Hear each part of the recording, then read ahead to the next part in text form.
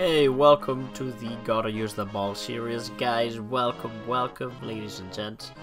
Today is the time for Hitmonlee. Now, this series, we use a Pokemon and we go down the tiers. You know, we go down the Pokedex and we build a team around it. And we get some kills with it, some nice performances with it. And today is no exception. We do have Hitmonlee. Now, Hitmonlee has this Unburden, which allows this Pokemon to use several different sets. Now, I was thinking of using a terrain team, but I think the classic Unburden Liechi Berry is not as common nowadays. You know, and we can use the reversal as well with it, which is fun. Liechi Berry, when you are at 1/4 of the HP, your attack raises by 1. Plus reversal at 1 HP. It's insane damage. Then we have Earthquake to deal with the Toxapaxes, Knockoff to deal with Psychics. Even though you shouldn't be switching in too often. It's very strong. Now, this is the set, obviously. Next episode will be Hitmonchan, right? We're gonna be doing this in OU. Hitmonchan will also be in OU, which is gonna be fun.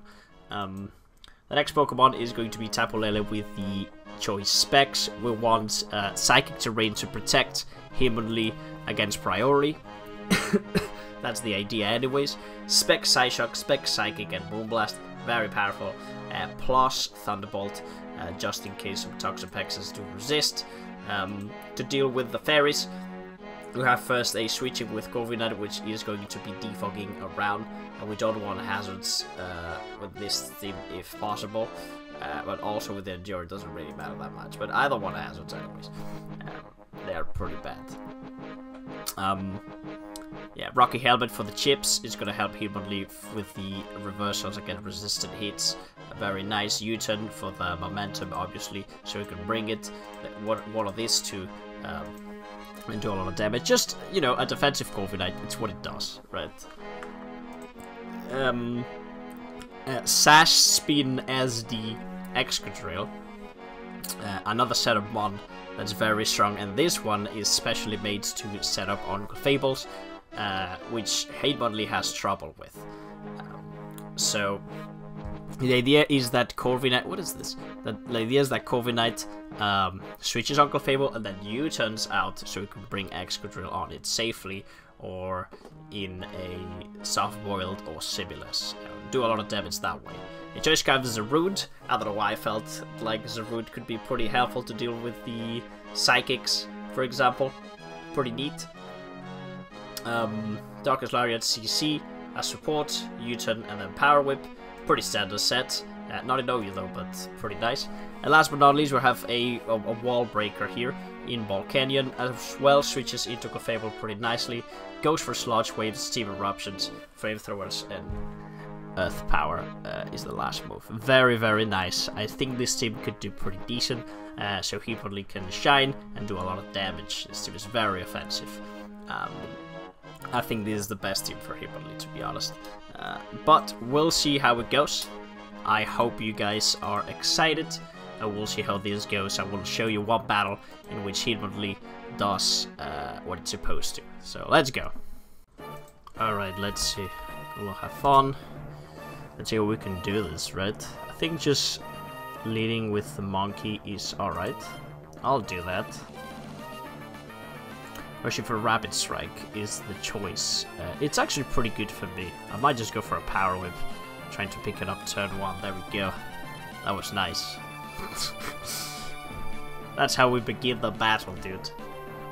Zarude Monkey is here. You know what I'm saying? Volcanic is always great, right? We're gonna switch on this. The spikes, I don't care about them. The toxic spikes are a little bit of a problem. But I'm gonna try to get the burn first. Oh, that's some pretty nice damage. And a burn with the crits? God damn. So good. Let's see if now we can pick it up with Earth Power. That'd be great. Almost. That was pretty close. I think now he should switch.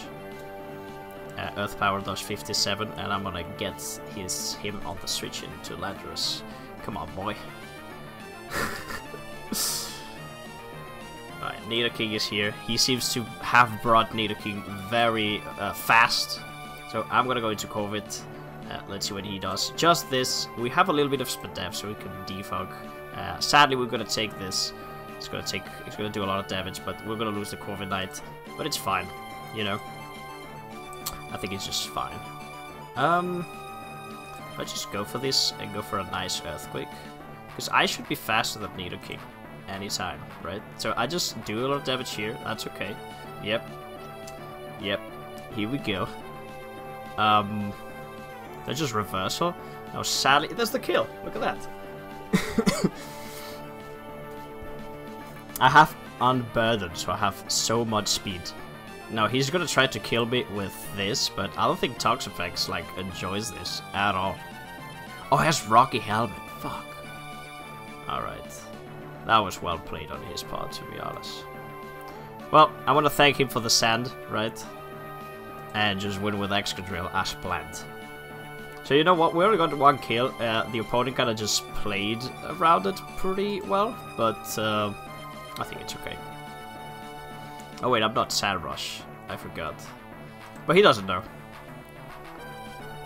I have Sash. I just remembered now, so... Not because I saw it, but right when I was doing it. But yeah, that was the battle. Easy battle. The team is very strong. Hitmonlee did its job. Killed Nidoking. Pretty nice. It could have swept if it wasn't for the Rocky Helmet on this, but... I should have went for Earthquake, to be honest. I think the switch into Toxapex was too obvious, but I didn't know about the Rocky Helmet. But if I went for Earthquake, oh man, that would have been so strong. In fact, that would have been the best play, to be honest. But in any case, just to see the power of Hitmonlee in this battle, and the potential it could have had if I played better, it's fantastic. So, what do you guys think? I hope you have enjoyed the quick battle Hitmonlee has brought us to OU. And next episode is going to be Hitmonchan, same in the OU tier. So I'll see you guys there. Have a good one. Goodbye.